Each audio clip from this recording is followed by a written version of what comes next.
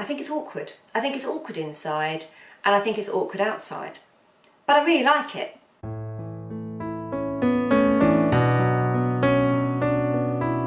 Oops, we had a wonky leg, but I think I fixed you. Welcome back, everybody. So, a bit of a hodgepodge. Basically, I was asked as one of my video requests to do a thoughts video on what I think of the Dior Saddle Bag. So I'm going to go into that in just a mo. Been busy today, so preparing for my Paris trip. So Bestie Lorna and I are off to Paris for 2 nights, leaving the husband at home with the dog. Trusty old Samsonite case is coming with me. Started putting some bits in that, along with my GOYARD ARTOIS MM, which is feeling quite heavy. Got a few bits in here which I'll show you, but just I thought they went okay tone wise. I thought that was quite nice, and I'll be using my Chanel wallet on chain for like my phone and my passport and that, so it's like close to me and easy to get to. So far in here I've got my Hermes scarf, I've got my makeup, my umbrella. Yes, I've had to pack an umbrella, weather's looking shite. Now, dilemma, well, one of many dilemmas of the day. Also did my nails, and that was a dilemma. What colour?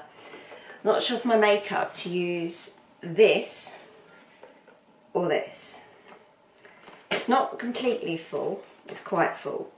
So it depends how it all fits in alongside this and these. So these are the Moët & Chandon acrylics. So these are plastic glasses. So this is for the Eurostar, for the way there. So we've got plastic glasses, but they're really nice, and we probably won't have this on there. I think we're going to have some Lanson. But this is Moët & Chandon Ice Imperial. For anyone that likes champagne that hasn't tried this, I really recommend it. And you actually have it with ice, hence me wanting a nice wide fat glass. So this is also going to go in. So I'll show you. So this is how, that's how that is packed. So just about fit the champagne in and zip up. But I don't have to do it with that, or to take this out and use the toiletry 26.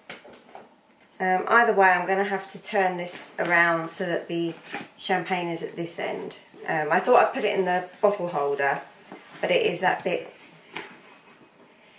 yeah, definitely too fat, so that's not going to happen. Anyway, sorry, just treat myself to a little cupsy of tea. So, the Dior Saddle Bag, what do I think of it? Is it a trend bag? My honest opinion is yes, I think it is a trend bag, but I think it's a trend that's kind of here to stay. I think it's had its, when they relaunched it a few years back, I think it was, you know, it was on Instagram everywhere. It certainly grabbed my attention at that time, and I don't think it's got that same reputation now. It's not, I don't think the hype is about that bag that it was a few years ago when they did the relaunch, but that happens every time that, you know, there is this relaunch of a bag, and there's all the Instagram campaigns and the influencers, and that, you know, that's what happens. Now, when that did happen a few years ago, I nearly bought one.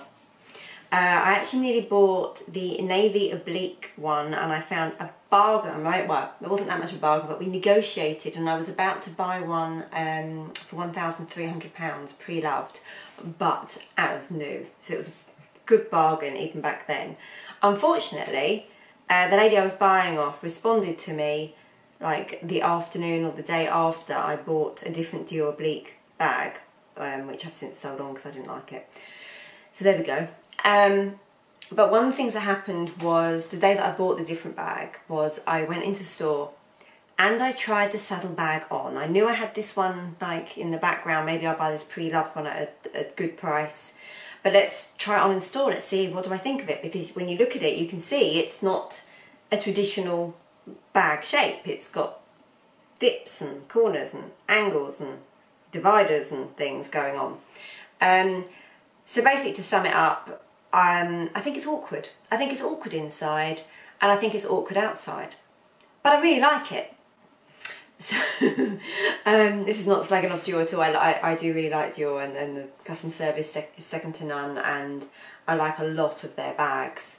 But for me, a bag like the Caro bag is much more functional, is much more useful.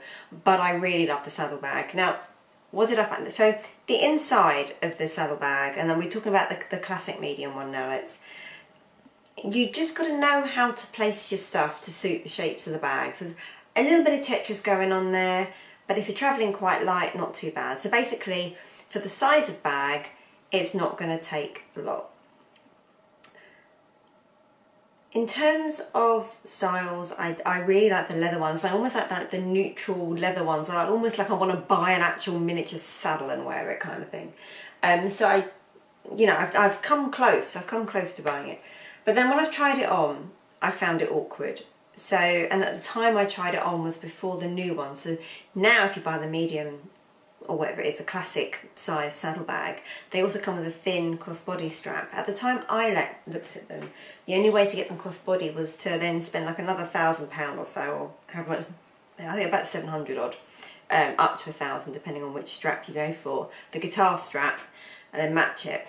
But as I wear it, and I'll include a picture of me trying one on. It was beautiful. And actually when I look at the picture I go, oh, I like that. Yes, I was a little bit thinner then as well. But anyway, but the little top strap, it sticks in the boobs. You wear it crossbody, it looks lovely, the saddle bit, and then you've got this strap that, like, what do? Do you squash it down? Do you have it just up and over? Like, I don't know what to do with it. That's what I mean when I say it's awkward. And if you wear it without a crossbody strap and you wear it on the shoulder, again I was like, well, do I just have it under my armpit? What way round do I have it? Do I have it fat side this way and skinny side that way out, or the other way? I just didn't know what to do with it. So this is probably more reflection on me than the actual bag itself. But those are my thoughts on the Dior Saddle Bag. I think it's beautiful, and although it's a trend bag, I don't think it's a trend bag, like I say, that's completely gone out of fashion at all. Absolutely not. And I think there'll probably be another resurgence of it. I think it's just going to stay there as part of the permanent line for a while. I do really like, and I am very tempted to a mini saddle bag. I know they don't hold not much at all, but if you want like a little quirky, you know, like phone, cards, lipstick, kind of that type of thing, then really good. I did try one on some time ago in like this bright pink, and I loved the strap that went with it. I think I had the Max phone at the time and I just got it in at an angle, but definitely the normal, I've got here just normal iPhone size, regular size Pro, in just an Apple silicone case. I'm sure this would go in. So yeah, maybe that will be a future purchase. I think there's some other bags. I can see me was getting a Caro first, especially in the antique rose. Anyway, was there anything else that I was going to say? I mean, it's hard to talk too much about a bag you don't own, but those are my reasons for not owning one currently. If I can see pictures of me trying the mini on, or even what fits in the mini, I will also include them so you can see. But this was about 2.5 years ago, ish, that I was trying it on. So those are my ramblings on about the Dior Saddle Bag. But with anything, if you like it, then you buy it. Like, you know, I do like it. I just didn't find it the most practical. It just didn't tick enough boxes for me to buy one.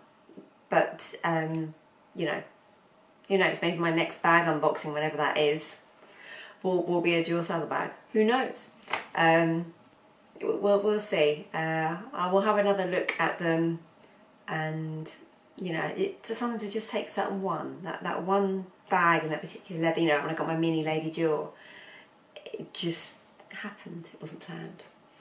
So yeah, let me know what you think, what your thoughts are in the comments below. If you own one, do you find it comfortable to wear? I'd love to know, because I think sometimes you try these things on, but that's very different to wearing them long term.